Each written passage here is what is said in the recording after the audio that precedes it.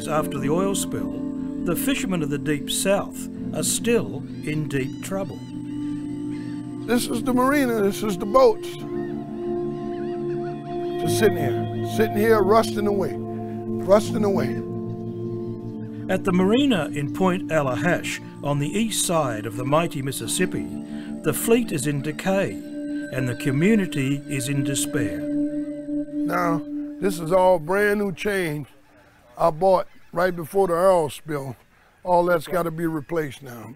And this is another problem we have. Byron Enkelade is president of the Louisiana Oystermen Association. This should be out working, shouldn't it? Yes, absolutely. Right now, this marina would be booming. I mean, you're talking about boats from Texas all the way to Mississippi and Alabama would be in here. It's horrible. It's heartbreaking. It almost makes you don't want to come down to the marina. Byron, they say there's no oysters left here. What do you say to that? It's the facts. I mean, there's no little oysters growing, spatting. So, you know, our future is very uncertain. I mean, there is no oysters.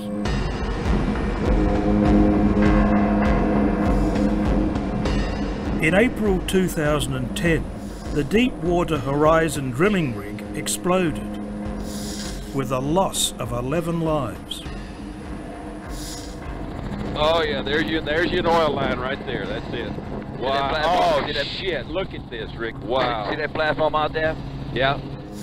Initially, BP played down the spill, describing the environmental impact as modest.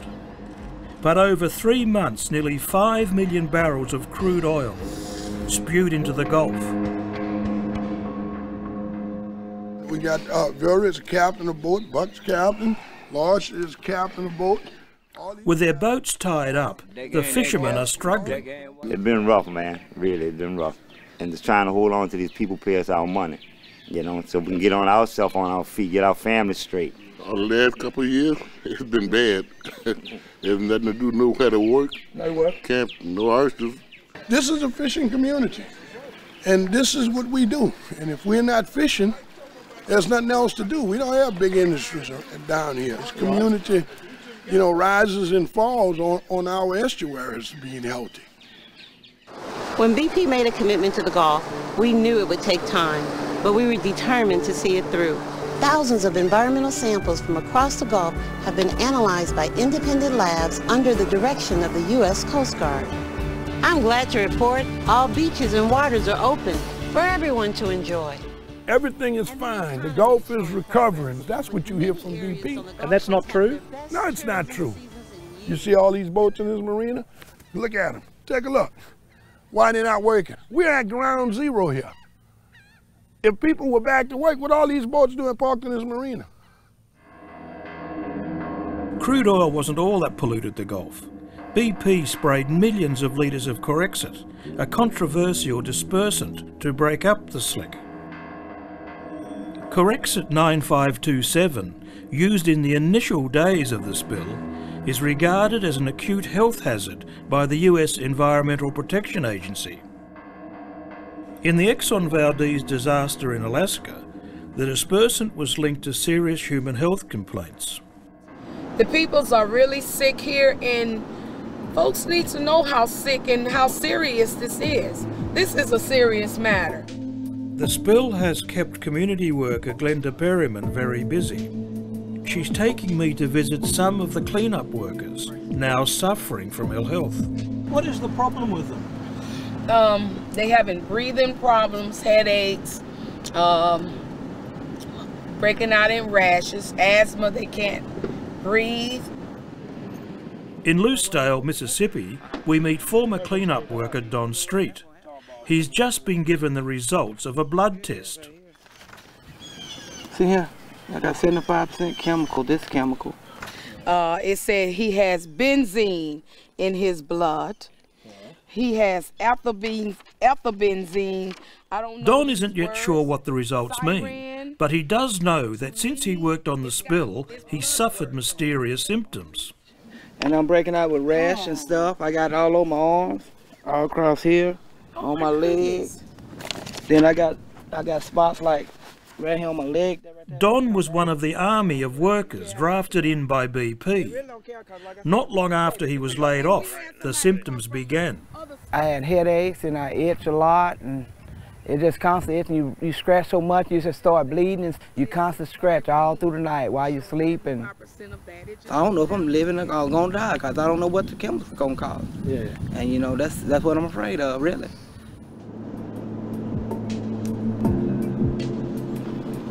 We head across town to meet another sick worker.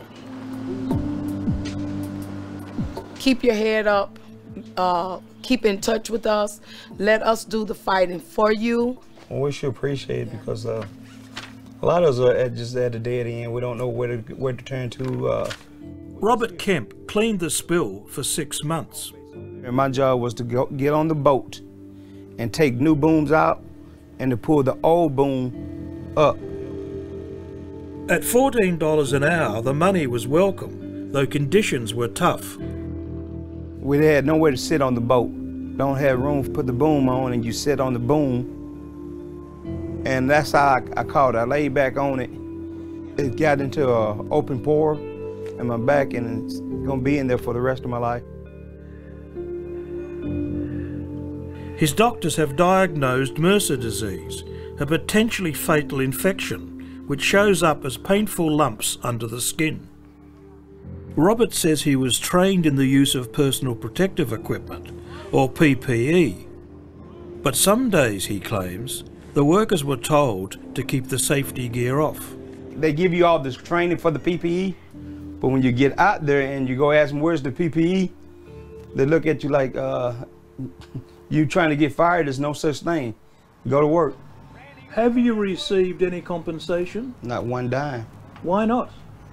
They denied me. They said that the infection did not come from their polluted water. So where does it leave you, Robert? The majority of the time sitting here at home.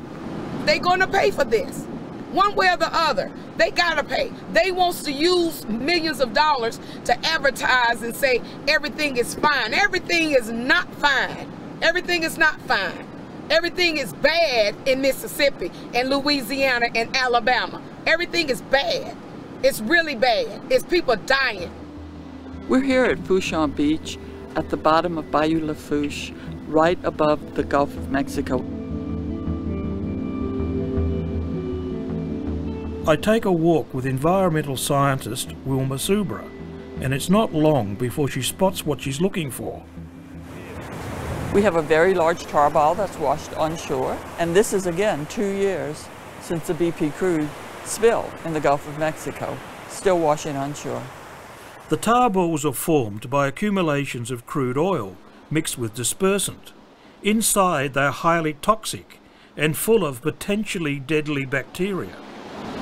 If somebody broke that up, they could get what? What would happen to them? And they would first get respiratory impacts and skin rashes, headaches, nausea, and then it could develop into long-term chronic impacts, decreased lung function, cardiovascular impacts. So you don't want to open it up? No, I don't. But there could be a much wider threat to human health.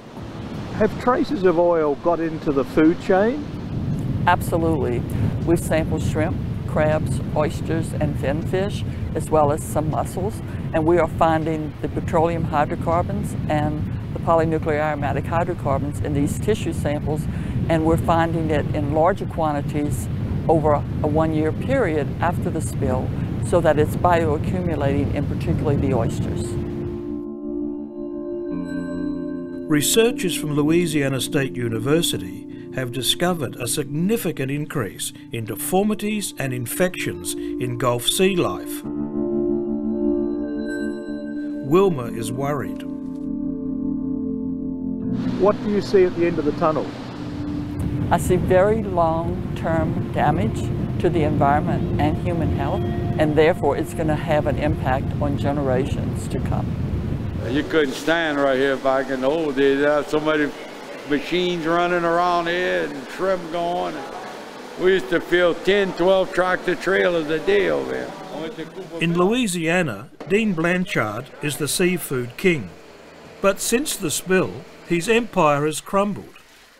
How long can you keep on going for, Dean? Not much longer, not much longer. His company supplied more than 10% of all the shrimp consumed in the United States. What's going through your mind now? Oh, just wishing it would all be working, where we could be making money and get everything back to normal again. Just wondering if we're ever going to live long enough to see normal again, you know?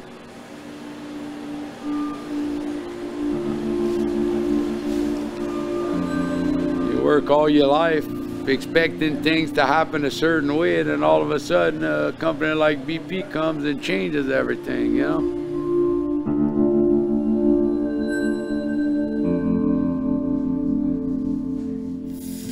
It's BP's decision to use dispersants that really makes him angry. Turn right left, assume to be right. The chemicals remove the oil from the surface by breaking it down and spreading it through the water column. They hired a bunch of shrimpers and go out there and look for the oil. And they'd hear airplanes come in the middle of the night, and then the next morning they'd go back to the spot where the oil was, and there was nothing but bubbles and soap. They'd spray enough chemical that it would sink the oil. All BP wanted to do was hide it, you know, out of sight, out of mind, you know. It don't matter that it's all sitting on the bottom of the ocean killing everything. I've thought about going to England and try to kill some of them people from BP, but that still won't bring back the fish and the shrimp. BP is going to be here until the oil is gone and the people and businesses are back to normal.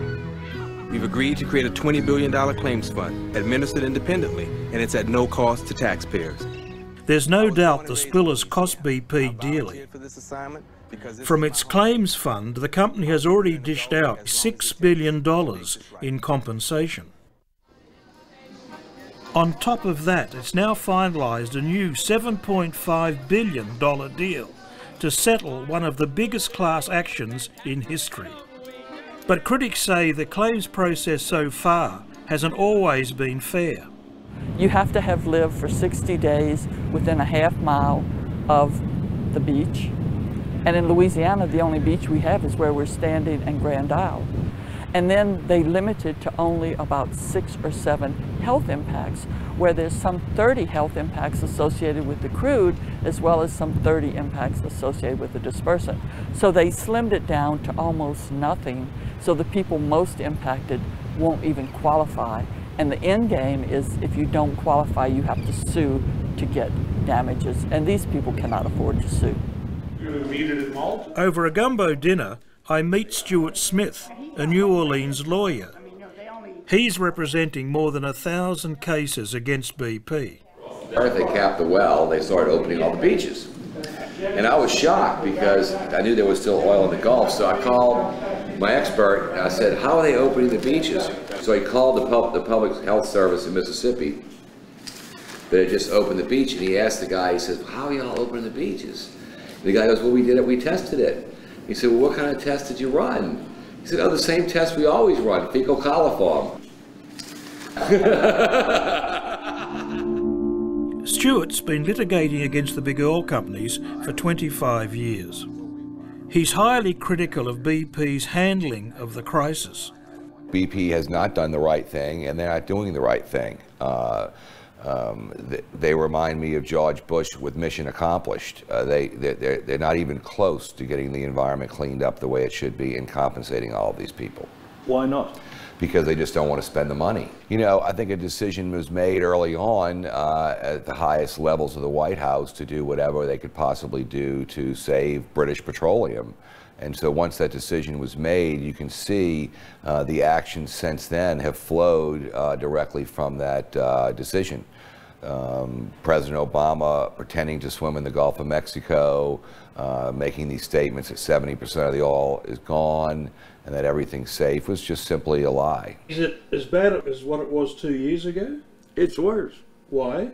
Because the oil is starting to mess up the plankton and the stuff that the small shrimp and the fish eat, and then it's going up the food chain, you know. If you look at what happened in Alaska, it took 5 years before it really got real bad. So we're expecting the same thing to happen here. I don't see why it'd be no different. In 2010, I visited the scene of the Exxon Valdez spill. 2 decades on, I found the people there are still suffering. But 20 times the amount of oil spilled in Alaska ended up in the Gulf of Mexico. It may be many years before the real impact is felt. This is not Mother Nature we're dealing with. This is a man-made disaster. BP needs to step up and do what they said. I am gonna make you whole again. I take full responsibility for what have happened to these fishing communities. We want to see that happen. We are still waiting to see that happen.